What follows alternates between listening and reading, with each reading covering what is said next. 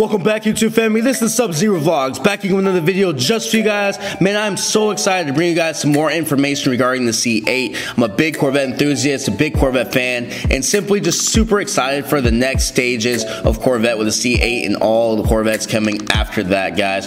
So this is only a rumor. This is only a leak of a rumor that is supposed to be true, but it has not been officially confirmed from Chevy or GM. So I wanted to give you guys this information and let you guys know what's coming next. So I know many people for a while now have been asking and trying to figure out what the Nurburgring time for the C8 Z51 package is going to be for the Corvette, mainly because now it's mid-engine, it's a different layout, it's supposed to be much more track oriented, much easier to be stable, to carry high speeds, and overall Chevy went the direction of going mid-engine because they felt the front engine Corvette was at its peak. It was no longer going to be able to increase in any type of capacity as far as better times, being able to put power down, as well as the E7 ZR1 did. Well guys, want to bring you this video. The people over at Muscle Car and Trucks have claimed that the Nurburgring time for the mid-engine C8 Corvette 2020 with the Z51 package came in at 7 minutes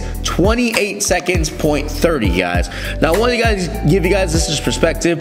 The outgoing C7 Corvette Stingray Z51 package came in at 7 minutes and 33 seconds.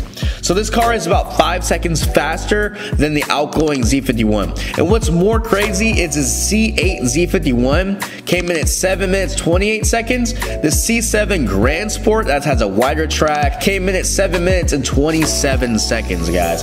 What's crazy about this is the C7 Grand Sport did this time using Cup 2 tires, while the C8 Z51 package used that on P4s, guys. Now, not sure if you guys know, but the Cup 2s are much better handling tires, especially when warm, when ready, when prepped, to be able to handle this type of course better. So more than likely, if the C8 Z51 had the Cup 2s as well, tires on, it would have actually posted a better time than the Grand Sport. So this should do a good job of letting you guys know exactly how the handling capabilities of the C8 Z51 package really is around the track and the Nurburgring.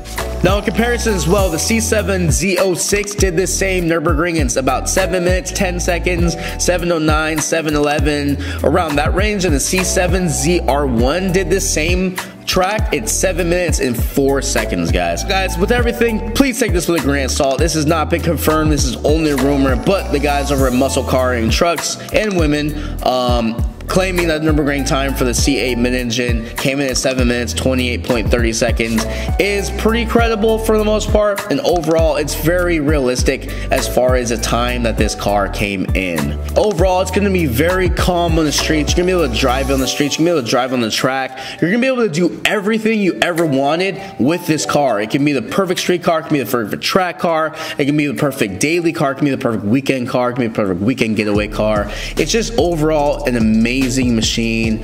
Corvette, definitely, guys, you guys did an amazing job of building this car. I'm very happy to say that you guys have done it. But overall, I'm very excited for the next stages of the C8's development. I'm excited for the Z06. I'm excited if there's gonna be a Zora, if there's gonna be a Grand Sport. I'm overall just excited for what is coming next, guys, in this Corvette and in all the Corvettes going to be in the future, guys. If you guys like the video, hit the like button. If you want to follow the journey, hit the subscribe button. Like I said, guys, let me know down below in the comments below what you guys want to see from me and from my channel. I really want to make this channel for everybody. So thank you for everything you guys have been doing for me. Everyone have a blessed day, have a great day, and like I said, guys, keep doing the right things in life, keep going after your dreams, and make them your reality. Have a good day, guys. Peace.